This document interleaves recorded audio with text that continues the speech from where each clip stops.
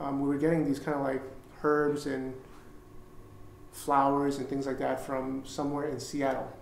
And okay. yeah, and so they were getting yeah. No, they were fresh. But one day the delivery came and it wasn't the freshest. And so we were looking at it and I was just like, Chef, I know where I can get better and nicer things. And basically that's how I became a forager.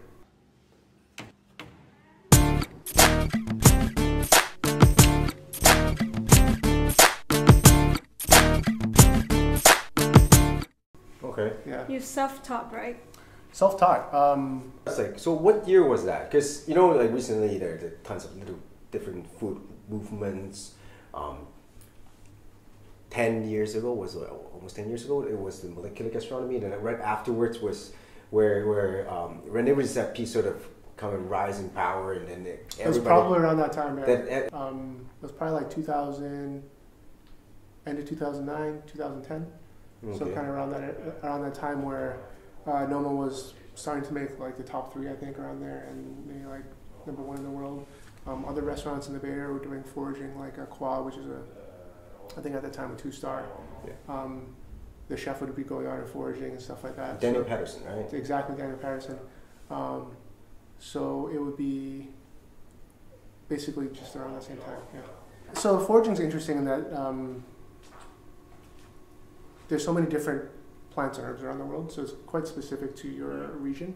There's going to be things that you can eat here that might not be, that look the same here, but might be poisonous. It's pretty funny how that works out.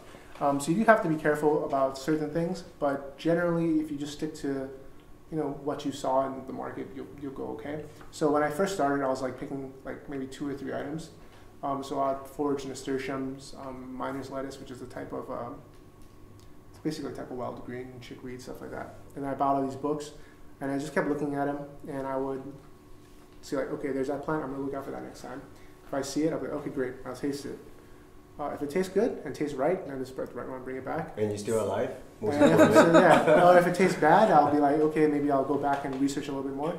And a lot of times when I tasted it and I taste bad and I spit it out, I would go back and research, and it'd be like a lookalike plant that wasn't edible. Some plants look so similar, but then like the books will tell you 1 or 2 defining characteristics that that you will be able to tell the difference. So like chickweed is a very it's a cute green. It's like pretty easily recognizable. But I did find out that there was a lookalike. So one day I picked the lookalike, and I was like, that looks funny. That doesn't look right. So I tasted it, and it tasted like shit, absolute bitter, and it basically tasted toxic.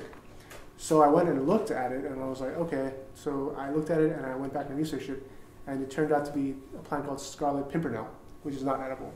And then so I found out. Is it poisonous though? I believe it's slightly toxic. Yes. Okay. Yeah. He's immune to it by then. I'm not immune to it. I spit it out for sure. So I think this is interesting, because human beings, we sort of lost in touch with nature already. But maybe we have, yes. Yeah, most of us, right? Yeah. But our body, like, still recognize what's poisonous, what's not poisonous. Anything bitter is just it's not. Yeah, it's a built-in mechanism. If it's bitter, it's probably bad for you to spit it out. So what was a day like when you were foraging? So foraging is very tiring because I was doing foraging on top of my actual duties in the restaurant, and so I would get up early. I would wake up probably about like 6:30, and then I would shower up, get dressed, get all my stuff, and then I'll take the bus to my spot, which probably took about 45 minutes, and I'll do like a 2-hour hike. Hike around, and I have my little spot. So I knew where to go for my things. It's like your fridge. You're like, oh, you know where everything is. Yeah, go and pick. Fridge. Yeah, and go and pick, and then also it depends on the season as well. So I knew kind of like where things were. I'd go around and do my loop and pick stuff, and then come back, and then take the bus back to the restaurant, which is even longer than 45 minutes, like an hour. Take a bus back to the restaurant. And then start my prep, and then do service, breakdown, and then. That's at least 15 hours a day. It sounds like. I think a little bit more. Moving forward, there's a lot of talks and trends. I mean, development in terms of food in the coming future. by 2050 we expected to add another 4 billion people in town. Really? On Earth, the town that I'm talking about. I was gonna say that's a lot. Yeah. So, what is your opinion on lab meat versus your deep experience with foraging? How do you see this trend play, and how should chef even respond? So I have two minds of it. So in a sense, yes, it'd be nice. It's great that we want to get more in touch with our food. We want to have the traceability, sustainability, and we can pick what we want to eat. But us sitting at this table, and anyone who's watching this, who has the ability to choose what they want to eat on a daily basis, is basically in the top 1% of people that have ever existed in this world. Like, you're living the good life. For most of humankind, we had to eat what was available to us. And I think with the growing population, that's going to become even more so. So I believe there's going to be more of a separation between what is available to most people and then what people who have the means to afford it can eat. Yeah. So I think for the majority of the population, yes, there are going to be so many more mouths to feed. Lab-grown meat is probably going to be the best way to get affordable protein to them. Yeah. I think lab-grown meat is actually fantastic. It's just we raise cows for meat, but they are basically you grow the cow just for a few things. How should chef respond to this? How should chefs respond to this? I'm a realist. If I want to continue doing this kind of food, I have to make that judgment call. So it's like, I'm going to continue doing this and then take this in this direction. If you're going to be doing scalable food and like food for the multitude, you got to have a completely different mindset. I see. Yeah, it's got to be definitely more industrial. You pick your path. You pick your path. Like, people have given industrial agriculture a bad rep. Yes, they're not great for the planet, and yes, they're not great for the animals, and yes, they pump a lot of antibiotics and things in the food that we don't necessarily want to eat. But what they have brought to the table is feeding so many more people with more calories. What do you see what Chipotle does, right? So on one hand, they're doing sort of like upscale fast food. On the other hand, they are trying all their best to say, we're not trying to serve you anything, the chicken with antibiotics and sort of. So what's your view on that? I think it's great. But we gotta ask for $1 more at least. Yeah, I think U.S. dollar, not the Hong Kong dollar. Yeah, I think people are a bit separated for what the true cost of food is actually. Like, especially in Singapore, where food is very cheap, it's because a lot of the rental for the hawker centers have been subsidized. It's kind of been artificially depressed, so that people have unrealistic expectations of what it takes to get food to your plate.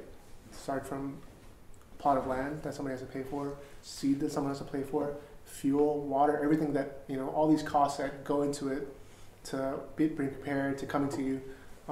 Food should definitely be more expensive.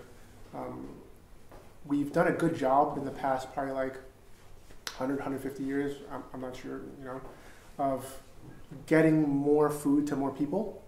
But I think it'll probably come back to us if we don't have another, like a breakthrough in food technology, like lab-grown meat. Yep. It'll come back to us. So are you talking about because of the land itself, or no, because the of like cost of raising plants? Well, what do you mean? Because let's say farmers cost a lot of money nowadays, a lot of machineries, and then the land is getting you cannot get earth bigger, right? Yeah. So people are trying to get all the lands and build like whatever it is. Was it because of that makes the food more expensive? I think it's a combination. Yeah, a combination of probably factors is land, scarcity of resources, and demand. Which leads to that question. So what do you think about vertical farming? Like, I mean, literally vertical farming. It's like So someone were proposing. I think even they're doing it in Tokyo, and someone was trying to do it in Singapore as well. Not in Singapore. In a not necessarily industrial building, but they're trying to make farming within high rise. I think it's great. The idea is great. The execution, I mean, I think it's it's a cost thing. If you're growing lettuce, how much can you sell the lettuce for? And does it pay for your building that you have to build up and pump the water up and machinery and stuff? Are you able to recoup your investment? It's a business. You have to think about it as a business aspect. Are you able to do that?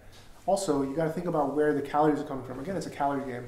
Are you growing lettuce and herbs? That's fine, but how much lettuce can a guy eat? Like, how much lettuce does a person need to get the calories that they need? They're going to be chewing all day. It's like they're going to be like a cow, just chewing all day. So, like, we have to be realistic about where we focus our energy. I think some of these things are good as supplements, but you have to get down to where do people get their calories from? It's like rice. Can you farm rice vertically? Potatoes. Can you farm potatoes vertically? I think potatoes gonna be easier than rice. No, exactly. But like rice is a staple for billions of people. Exactly. So how are you gonna do that? So I think we have to, I mean, it's good. It's because I'm not negating like all the work that's being done. I just think we have to be very smart about where we focus our energy and resources. Do you think like Asia market or Southeast Asian is ready to go this way? I mean, there's obviously a lot of investment happening in terms of vertical farming, alternative food development, alternative meat, but do people actually understand or would they buy in? Would we actually move that way? I think it just comes down to cost. If people are able to see the value in it and it meets their budget, then yes. I mean, it's great to say like I'm gonna do these beautiful organic hydroponic lettuces and stuff like that, but if they cost like $100 a pound, no one's gonna buy them. I'm sorry. I mean, maybe I'm being pessimistic, but I think it's very realistic. Yeah, as well. You got to be realistic. It's like it's a food industry. It's a business. For someone to produce something, they have to get something back. And if they're not going to recoup their investment, it's not going to be worth it for them. And even worse is it because food is usually have a really low margin. Yeah, food is a terrible margin. Exactly. Like in terms of, everybody knows retail has a really bad margin, and on the bottom is food industry, like the worst of the worst in terms of retail business. I think it kind of goes back to what we were talking about earlier, where it's like we are lucky to be able to choose at this point in our lives. Like we can choose what we want to eat on a daily basis, and we are able to afford that. How many people in the previous span of humankind were someone able to go out and like, I want to eat this today, I want to eat that today? Starvation was a fact of life, basically. Yeah. And we have to realize that. And you know what? It's not even starvation is a fact of life for people right now. So unless we're able to address that with these vertical farming and stuff like that, I mean, it's kind of like, who are the people that need to be helped the most? Yeah. Do we need hydroponic lettuce? I don't think we need hydroponic lettuce. Do you ever have a feeling of burnt out? Yeah, I think being burnt out is a real feeling. I got kind of burnt out after foraging and cooking at the same time. But that was only part of the reason. I think one of the other reasons was I felt that there was more aspects to the restaurant game. A restaurant isn't just about the food. In the start of my career, I was just like, I'm going to focus on the food. I just care about making good food. I just want to learn about food. I don't care about anything else. But a restaurant's a business. Like anything else, it's a business. So if you make really good food, but you don't understand the business, well, you're not going to have a business for very long. You know what I mean? So I realized, especially after working at SAISON, where they built it from a pop-up to now a 3-star restaurant, I realized that there was something more to it. Like, what's the magic behind it, and how did they do that? So I tried to reverse engineer. I went back to school and tried to think about it, and it's good to understand more facets to the restaurant. So I went back to school. I got a marketing degree, and but then kind of the food industry drew me back in, so I opened my own restaurant in Singapore. But a quick question before asking your restaurant in Singapore. Do you feel, was it the right timing that you did not have the degree in San Francisco, but in Singapore, because you become more mature, or? So I had a degree in culinary arts. Yeah. So associate's degree in culinary arts. But I think... But the original plan for your parents is that you're going to get a degree first. Get a degree. So I kind of did it for myself as well. As like, I think it's one of those things, I was a little bit more mature and I could kind of buckle down and study, and I got the partying out of my system. So I could actually spend time to do what I focus on that. And yeah, it was good because it's kind of like the self-actualization kind of thing where you want to I want to make sure that I have this, and no one can ever say like, oh, you don't have a degree. Because I think, especially in Asia, it's a very paper-driven society. Like if you don't have a degree, people are like, oh, well, you don't have a degree, so do you actually know what you're talking about? It's like you could have 30, 40 years of experience, and they'll still question why you don't have a degree. It's very frustrating. I'm sure it's very frustrating. Yeah. So I didn't want that hanging over my head. Yeah. Yeah. Right. Yeah, sure. So in this, unlike most of the interviews, we actually have a lightning round. So we're gonna have really quick questions. You can't think of it more than 2 seconds. Bonnie, gonna ask you some questions, random ones. Okay. You just right away answer it. Would you be a chef again or never? No. No. Okay, Korean fried chicken or poke bowl? Poke. Lab meat or vegan? Lab meat. Here's like, look at my size. I like meat, yeah. Traditional food or fusion? Ooh. There's no such thing as traditional. I don't think. No. Fair point. Local produce or imported food? Depends. What are you trying to do? Female chef or male chef? Does it matter? Doesn't matter. Okay. So. Okay. Actually, to that question. Yep. I feel that male chefs have more ego. We definitely have more ego. So we cook for ourselves and try to impress people with our skills and technique and whatever. I feel that, I'm being very generous here, but I feel that women who cook are coming from a more, not pleasing background, but they were trying to make you happy as opposed to stroke their own ego. You know what I mean? It's like they're cooking. They're cooking for they're cooking for you rather than I'm cooking to show you what I got. I think so I was in my mind. I think one of the biggest compliments that anyone could ever give a chef or a cook is saying you cook like a grandma. Oh. Yeah, okay. that was something that I always try to strive for. It's like if someone tastes my food, be like, oh man, you cook like a grandma. I'd be like, I made it. Yeah, so that would be like something that I would always try to strive for.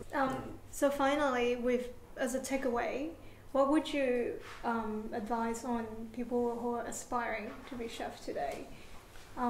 If you're aspiring to be a chef and you're not a chef yet, go work in a kitchen first. Go work for a month, 2 months, 3 months, 6 months. See if it's for you. If you can hack it for 6 months, pursue it. And if you don't like it, you'll find out if you don't like it. You'll find out fast. Yeah, you'll learn fast. Okay. Yeah. All right. Thank you very much for joining us tonight. Thank you for having me. Thank you very much. That was really lovely. Thank you so much. There's more for you guys. I gotta keep it for myself. Right, Thank you so much. Thank you. Don't forget to subscribe to our channel and sign up to our newsletter at hungryhugger.com.